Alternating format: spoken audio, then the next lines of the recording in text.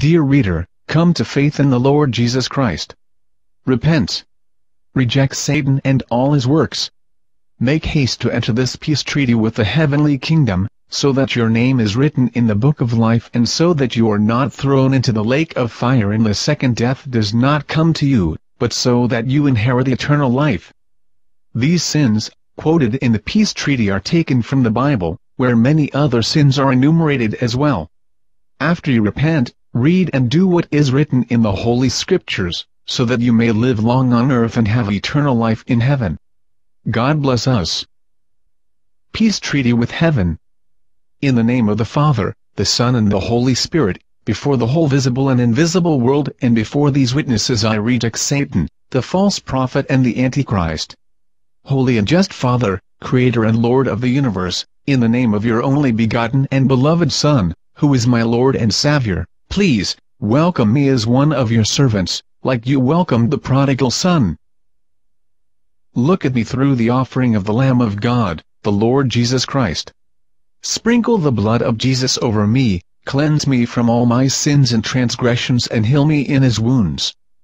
Lord Jesus Christ, thank you for dying for my sins, transgressions, iniquities and vices, for rising again from the dead for my justification and for suffering to be pierced and crushed for my diseases and sufferings, that I absolutely deserved, because I was disobeying God's commands, I was neglecting the warnings of the Holy Spirit and the Word of God, I was damaging my mind, heart and body, I was looking for extraordinary revelations, consolation, healing and salvation independent from you, from my enemy and his servants. My dear Savior, I accept your invitation, come to me, all you who are weary and burdened, and I will give you rest. Matthew 11:28. I am burdened with many sins, doubts, fears, diseases and sufferings that have come upon me because I had been rebellious against God and His commandments. I admit my complete and unconditional surrender. I come to you by faith without any merits or claims. I want to enter into a peace treaty with the heavenly kingdom of my own free will, under no compulsion. Dear Lord, I honor my parents and ancestors to the 4th generation, but I reject their sins, iniquities, transgressions and vices. If as a consequence of their sins or curses and spells they have pronounced against me or because they have shed innocent blood I was cursed, please break the curse and change it into a blessing. If sorcerers' curses or spells have been pronounced against me by occultists, antichrists, or any other servant of the devil, please, break them. I believe that the reason the Son of God appeared was to destroy the devil's work. Dear Lord Jesus Christ, destroy completely the devil's work in my life. I sincerely forgive those that have been unjust to me or have offended me. Please, forgive them as well. If I have been cursed because of sins that I have committed, please, forgive those sins and set me free from all evil. I reject every false religion, pagan superstition, satanic or heretical teaching that twists God's word or contradicts it. I reject the false teachings of Moon, Baha'i, Pederdanath, Helen G. White, the Mormons, Jehovah's Witnesses, Krishna followers, etc. If I possess any of their literature, I will destroy it. I reject all magic spells, witchcraft, seances, mediums, meditation, fortune-telling or thought-reading with the help of sexual or foretelling spirits as well as establishing unbiblical contact with the great beyond, with the help of the fallen angels, the devils, claiming to be extraterrestrials. I reject fortune-telling and reading coffee grounds, telling fortunes by the means of cards, beans, bread, palm reading chiromancy and telling the future by reading the insides of animals, the clouds, the moon and the other heavenly bodies, the human face, the flowers, by casting bullets lead, by reading mosaics, photographs, icons, etc. I reject the false science of astrology and the horoscopes, connected with it, faith in the signs of the zodiac and telling the future by reading the 12 constellations even when false teachers connect them with Bible symbols. I reject the heresy of rebirth and the metaphysical worship and pseudo-healings, connected with it. I reject occult exercises and the worship of the yogi as well as the false teachings of the far Near East. I reject people claiming to have extrasensory perception and the occult pseudo-healings, false magnetic biofields, and false magnetic bioelectric currents connected with them. I reject hypnosis and the enchantments, false healings, and learning foreign languages through hypnosis connected with it. I reject every occult follower, sorcerer, person claiming to possess extrasensory perception, medium, Satanist, Antichrist, and every other occult source, and I break all ties I may have had with them, because they are servants of the devil and the demons. I reject listening to satanic music or dances that drive the listeners to sexual profligacy, drugs, and glorification of Satan and the demons. I reject every occult curiosity about my past and future or the past and future of my relatives, friends, loved ones, and enemies unless these are revealed by the Holy Spirit and serve for my or their repentance. I reject sending mercury, curses, spells, performing and dissolving magic, including the so-called white magic, because sorcerers are servants of the devil and he never did anybody any good. I reject amulets and talismans, solitaires and gambling. I reject looking for water, for treasures, for archaeological finds, churches, monasteries and other objects, buried under the ground, through the so-called vine walking with the help of baguettes, a vine or wooden stick, copper or iron electrodes that react to the presence of deposits. I reject asking angels, gods, saints and extraterrestrials of any kind by knocking, turning or lifting sticks, keys, cards, letters, plumb lines, tables, books and even the Bible, as well as using the services of fortune tellers, that read on sugar or summon dead saints or dead relatives and loved ones of ours. I reject automatic writing and drawing in the so-called psychometry. I reject diagnosing sick people and healing them with the help of acupuncture, plumb lines, rings and hairs or threads, as well as checking blood pressure in this way. I reject every cult, custom, tradition, prejudice, teaching, philosophy or false religion that denies the name of the Lord Jesus Christ, contradicts his redemptive sacrifice for humankind on the cross of Golgotha, or twists his teaching and the oneness of the Holy Trinity. I consider heretics, atheists, antichrists and traitors of Christianity all those that intentionally pervert, deny or reject some parts or passages of the New Testament or even just a word of the Christian creed. I reject every piece of occult, atheistic, blasphemous, heretic, Nazi, communist, pornographic, satanic literature and music. I promise not to distribute such spiritual poison on the radio, television, in newspapers, magazines, books, etc. I will destroy and fire all my books, magazines, newspapers, leaflets, audio cassettes, videos, etc. with similar content as did the magicians in Ephesus, that repented. Acts 19:19. In the name of Jesus Christ, one, break and destroy any demonic heredity that has fallen upon me because of the disobedience of my parents, grandparents and relatives.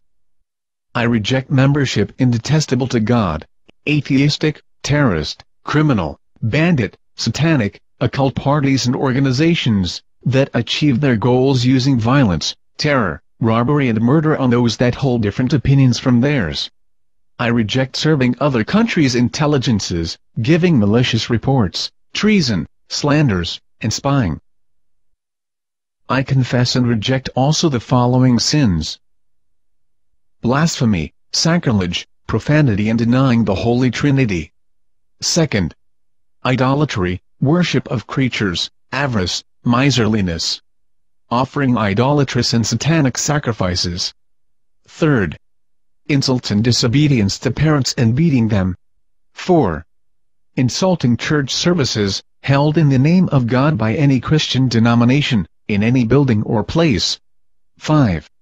Destroying Bibles, New Testaments or books of the liturgy, desecrating church, Bible or evangelical symbols, books, objects, videos, icons or pictures with biblical content, as well as the grave of any deceased person. 6. Sexual immorality, adultery and different forms of sexual perversion.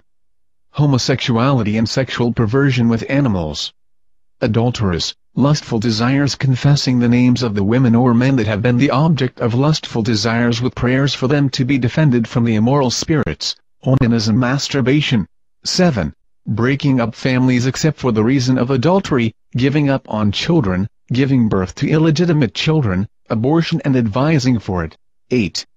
Theft of money, property, valuable objects, farming land, other people's glory and abuse of public and personal finances using them for criminal activities. The things being stolen should be restored immediately. 9. Lies and false witness in the courtroom, in the church and before the mass media. 10. Convicting innocents and justifying guilty by the power we have been given. 11. Taking and giving bribes. 12. Persecution, oppression and despise of widows, orphans, foreigners, blind, lame, deaf, dumb, demon-possessed, unhappy, sick, depressed and old people and seizing their inheritance by fraud. 13. Murder, revenge, hate. 14. Pride and arrogance. 15. To make an object of insults and ridicule of the gifts and the ministries of the Holy Spirit. 16. Physical, material and psychological violence on people who don't hold the same beliefs as us. 17. Production, trade and abuse of weapons, drugs, poisonous and unclean food, alcohol, cigarettes, isotopes. 18. Speaking the name of God in vain and connecting him with a lie, a false witness, a false prophecy, a curse or a slander. 19. Seduction or rape. 20. Preaching heresy and anything differing from Christ's good news and the New Testament in churches or anywhere else. 21. False claims of people who do not meet the biblical standard for ministry and gifts in Christ's church. 22. Betrayal, treacherous and violent seizure of church power. 23. Shame and fear to admit faith in God and the Lord Jesus before that atheistic, pervert and wicked world. 24. Giving up on one's religious beliefs in conformity to those of antichrists. Preaching atheism. Telling blasphemous and political jokes, slandering Christians and political leaders. 25. Participation in drug traffic and weapon traffic. 26. Proselytism, recruiting or seducing believers and unbelievers by offering them money, wealth, glory, position, health and happiness, men and women for spouses or lovers, gifts, prizes and help for the purpose of making them members of a particular denomination or religion, disregarding their convictions. 27. Acts of wrath, rage, misanthropy, racism, chauvinism, anti-Semitism. 28. Hypocrisy and duplicity. 29. Acts of cruelty towards people, animals and birds. 30. Deliberate and constant breaking the rules and traffic laws as pedestrians or drivers. 31. Breaking the rules in the country where we live permanently or temporarily. 32. Gluttony, laziness, dirtiness. 33. Abuse of church or state power. Participation in a government that relies on terror, arouses fear, practices censorship and violence towards those that do not hold the same convictions. 34. Proposing, voting for and applying laws that are harming for the people, the nation, anti-religious laws or racial laws. 35. Creating laws that serve a certain party, stratum, class, mafia, coalition or even a person. 36. Evading paying taxes to the country one lives in. 37. Neutral behavior, support or voting for a party or a coalition of antichrists that openly or secretly try to deprive us of the right to worship God or to live according to God's standard. 38. Hate, insults, curses against the head of the state, the government, the political leaders and the chiefs. 39. Agreement, openly or silently, with antichrists there to be no Christian theology classes in the country. 40. Persecution, insults, repression, dismissal of any Christian that preaches the full and correct good news of Christ because of his faith in Christ. 41. Persecution and insults at clergymen from any Christian denomination. 42. Theft of church or monastery possessions, stock, icons, finances, gifts, monastery property, everything stolen should be restored immediately. 43. Preaching bad sermons, giving bad lectures and telling vulgar and profane jokes and stories. Dissemination of religious, racial and national hate. 44. Trade with children and adults. Adoption after paying the parents or state child care institutions. Theft of children for any purpose. 45. Prostitution and pimping. Trade with women for whorehouses. 46. Eating and selling animal blood, black pudding, meat from dead or drowned animals. 47. Trade with human blood, blood plasma and human organs. Cannibalism.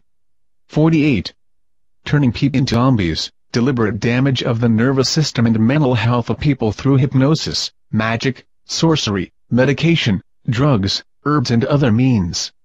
Putting under a curse by deliberate seduction, violence or blackmail or giving evil advice like Balaam or the Nicolaitans.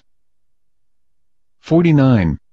Service or work in armies, organizations, parties or the mafia, that harm the interests and steal the treasures, the wealth and the finances of our country. Betrayal of one's country and one's faith. Robbing one's country by signing harmful contracts and deals. 50. Deliberate cover-up of the existence of infectious diseases or infection of others with AIDS, SARS, syphilis, tuberculosis, metal, hepatitis and other infectious diseases. 51. Refusing help to a person after an accident or a dying person. Starving, depriving from heat, tormenting or beating someone to death or driving someone to suicide. 52. Not fulfilling vows, promises, oaths and commitments. 53. Deliberate cover-up of the existence of radiation, dangerous chemical, bacteriological or other poisonous substances from those working with them and the use of isotopes and poisons for harming or killing persons. 54. Seizure of real estate or agricultural land or deliberate sabotage of the restitution of these to their owners and their heirs. Moving an ancient boundary stone. 55. Prayers to God from malicious or selfish motives. Cursing using the name of God or in the name of Satan. 56. Composition and performance of songs glorifying Satan and his servants, the Antichrists. I also admit that I have not fulfilled the 2 New Testament commandments of loving God and my neighbor. I have not loved the Lord, my God with all my soul, with all my mind and with all my strength. There are people I used to hate and still hate. I forgive them sincerely now, whether they are alive or dead. Say their names. There have been also many times in my life when I knew and could do something good, but I didn't do it and I have sinned in this way. Dear Lord Jesus Christ, please forgive all my inherited sins, all sins leading to death or not, that I have committed intentionally or unintentionally with thoughts, words or deeds. Loosen me and set me free from every curse, oath, spell and magic, from all false, evil, sick spirit and give spiritual, physical and material blessings in their place. I surrender my spirit, soul and body in your pierced hands. I desire to be with you Lord Jesus Christ and your saints until I die and after I die.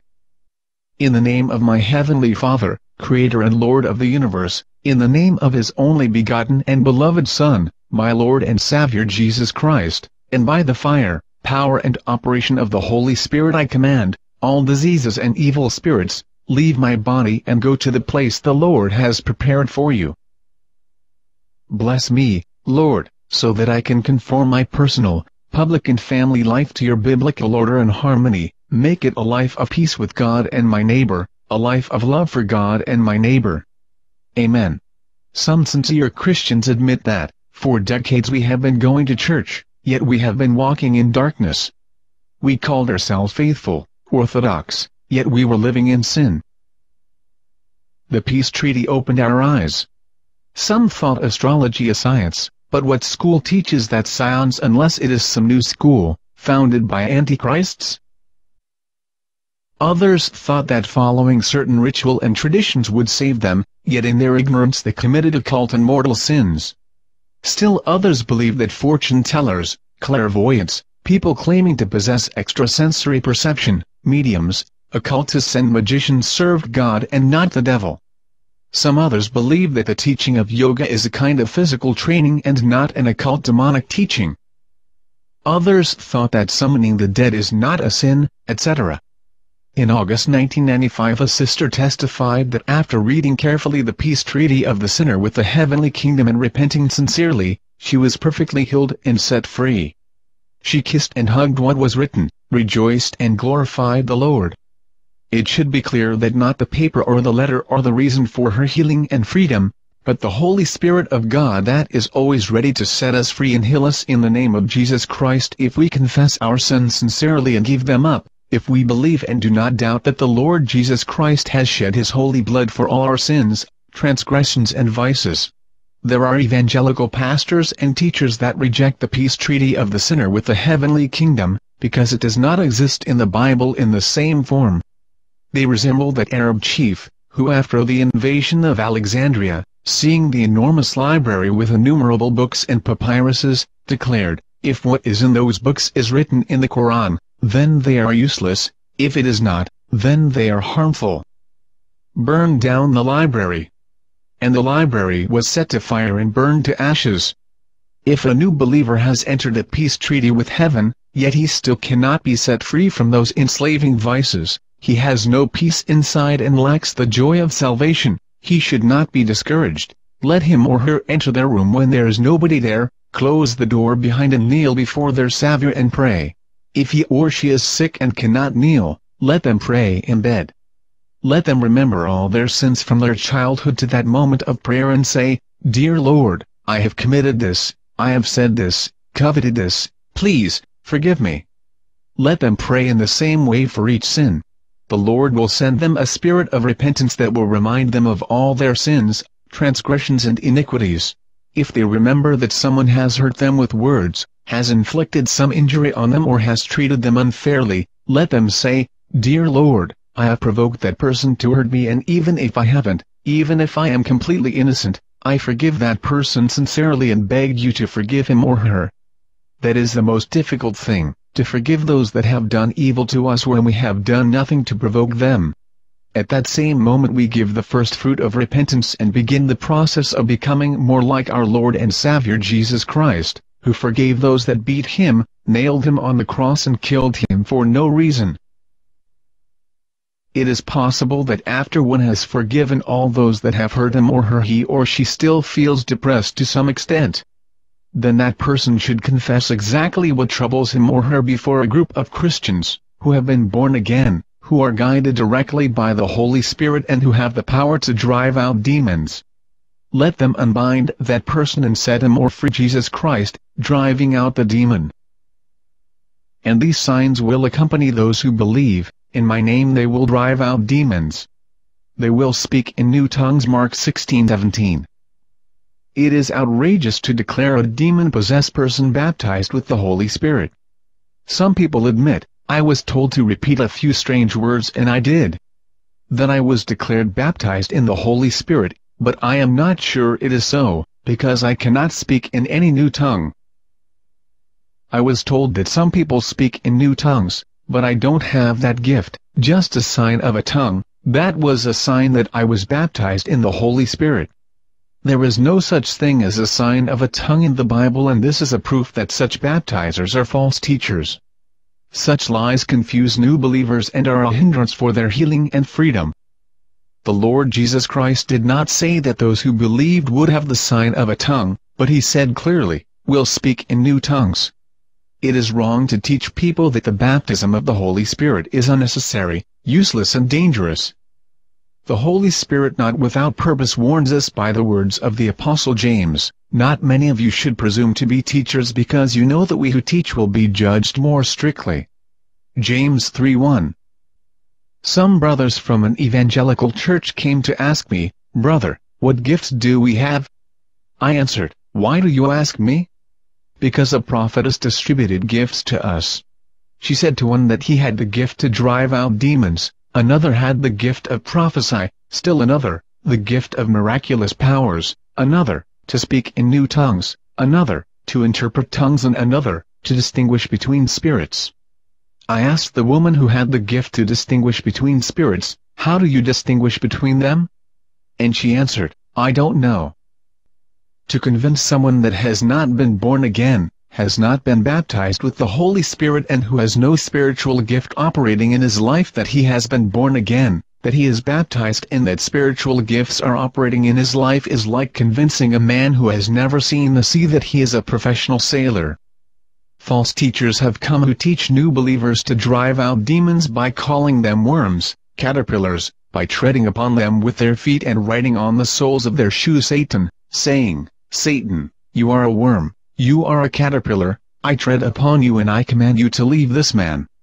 Many young people were harmed by this absurdity. Some became depressed, others became demon-possessed.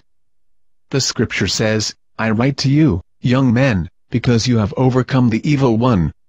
1 John 2:13. What heroes are those young men who have overcome only a caterpillar or a worm that could be pecked by a sparrow? Underestimating Satan is a deviation from the teaching of Christ and the Holy Scripture, and any deviation is a step to failure. Anyone who runs ahead and does not continue in the teaching of Christ does not have God. 2 John 1:9. Whoever wants to know the power of Satan, can read the first and second chapter in the book of Job. I will quote only 2 verses. While he was still speaking, another messenger came and said, "The fire of God came from the sky and burned up the sheep and the servants, and I am the only one who has escaped to tell you so." Satan went out of the presence of the Lord and afflicted Job with painful sores from the soles of his feet to the top of his head. Job 1:16, 2, 7. Many young people have come to me who were depressed and even demon-possessed after chasing away the devil, calling him worm, caterpillar, nonentity and many such things. Most of them had bound and chased the devil from unbelievers, people who had not repented, atheists and antichrists, something that could never happen until these people or their parents come to faith that the Lord Jesus Christ is the Son of God, who has died on Golgotha for their sins and has risen again from the dead for their justification. God defends the authority of Christ's words, and the Spirit of God says, "But whoever rejects the Son will not see life, for God's wrath remains on him." John 3:36. And it also says, "I told you that you would die in your sins. If you do not believe that I am the one I claim to be, you will indeed die in your sins." John 8:24. Some preachers and teachers find themselves in ridiculous situations. They claim to be experts on driving out demons without ever having driven out any demons, and others claim to be experts on speaking in new tongues never having spoken any. When such experts teach you to speak in new tongues or to drive out demons, ask them to speak in new tongues and take them to a demon-possessed person to drive out the demon from him. If they cannot do it, advise them to remain silent. Such teachers and preachers resemble coaches in box who have never stepped over the ropes of the ring, or coaches in parachuting who have never jumped out a plane with a parachute. Imagine a driving instructor who has never been behind the wheel and has never driven a car. It is easy to guess how much a sportsman will progress when he is taught by such teachers and coaches. Attention! Do not drive out demons from atheists who have not repented and have not come to faith, antichrists, Mormons, Moonists, occult followers, people claiming to possess extrasensory perception, magicians, Jehovah's Witnesses, Baha'i followers, followers of Danath, Spiritists, Yogi, Krishna followers, mediums, and other heretics, so that you don't fall in the embrace of the devil. But if you have already fallen in his trap and want to be set free, do not be deceived that anyone else but the liberator of the spiritual slaves, the Lord Jesus Christ, can set you free. Go to him and enter into a peace treaty with the heavenly kingdom. Confess, reject and leave your sins, and he will set you free and will heal you. Blessed be our Lord and God, the Creator and Lord of the universe, who loved us so much, that he sent his only begotten Son to die in our place to set us free from Satan, sin and death, and to teach us the greatest science, Christian religion, so that we could know the will of God and fulfilling it to find peace, joy and eternal life in Christ Jesus. The peace treaty of the sinner with heaven cannot on its own, without the Lord Jesus Christ, save, make born again, set free or heal anybody. It is like a mirror where everyone can see where and how he has made himself dirty. but the mirror, no matter how long we stare in it, can never wash us. It only shows us the need to be washed. And while the uncleanness of the flesh is washed with water, chemicals or soap, spiritual uncleanness is washed away only by the holy blood of the Lamb of God, the Lord Jesus Christ, shed on the cross of Golgotha for the sins of the whole world. Thank you, Lord Jesus Christ, for suffering when you were crushed and pierced for my diseases and died for me, to redeem me from the curse of sin. Thank you, Holy Spirit, for convicting me, encouraging me, consoling me, setting me free and healing me in the name of Jesus Christ. Be my mentor, teacher and head, always and everywhere. Take under your control all spheres of my life. Glory to the Trinity, one God in three persons, Father, Son and Holy Spirit. Amen. And so, dear brother and dear sister, get behind the wheel and take hold of your life. Give heed to the advices of the greatest teacher that is always and everywhere with us and in us. Your fate and life will depend on whether you follow his commandments carefully. Make haste to repent sincerely, so that death does not surprise you as an unbeliever and without repentance, because there is worse than the death of the body, and that is a second death, the death of the soul. The Lord Jesus Christ says the truth, warning us, do not be afraid of those who kill the body, but cannot kill the soul. Rather, be afraid of the one who can destroy both soul and body in hell. Matt 10:28. And the Holy Spirit warns us of the same thing in the vision, given to St. John, the evangelist. Then I saw a great white throne and him who was seated on it. Earth and sky fled from his presence, and there was no place for them. And I saw the dead, great and small, standing before the throne, and books were opened. Another book was opened, which is the book of life. The dead were judged according to what they had done as recorded in the books. The sea gave up the dead that were in it, and death and Hades gave up the dead that were in them, and each person was judged according to what he had done. Then death and Hades were thrown into the lake of fire. The lake of fire is a second death. If anyone's name was not found written in the book of life, he was thrown into the lake of fire. Revelation 20:11-15. Dear reader, come to faith in the Lord Jesus Christ. Repent. Reject Satan and all his works. Make haste to enter this peace treaty with the heavenly kingdom, so that your name is written in the book of life and so that you are not thrown into the lake of fire and the second death does not come to you, but so that you inherit eternal life. These sins, quoted in the peace treaty, are taken from the Bible, where many other sins are enumerated as well. After you repent, read and do what is written in the Holy Scriptures, so that you may live long on earth and have eternal life in heaven. God bless us. Petr Velov.